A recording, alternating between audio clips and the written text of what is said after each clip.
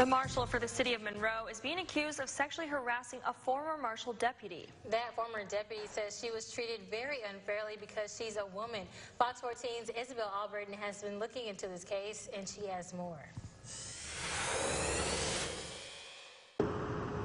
Skylar Singleton was a deputy working for the Monroe City Marshal's office for about 2 years. Singleton filed a charge with the Equal Employment Opportunity Commission, or EEOC, in April 2018 and sued Wince Highshaw Jr. In court paperwork, Singleton accuses Highshaw of inappropriate comment. Quote, on one instance, shortly after being hired, Highshaw commented on her bra size, remarking that it looked small. On another occasion, around July 2017, former coworker Heather Turner remarked how she and Singleton worked out together. Singleton also alleges Highshaw urged her and her other female coworker to come to his home to exercise. Quote, Marshal Highshaw replied that Singleton could come to his home to work out at around 4 a.m. and that Singleton would be welcome to bathe at his home afterward. The lawsuit also alleges that Singleton was terminated without an explanation, but we reached out to Highshaw's attorney, Michael DuBose, who says Singleton was terminated during a budget cut, and she was also not the only one who was cut.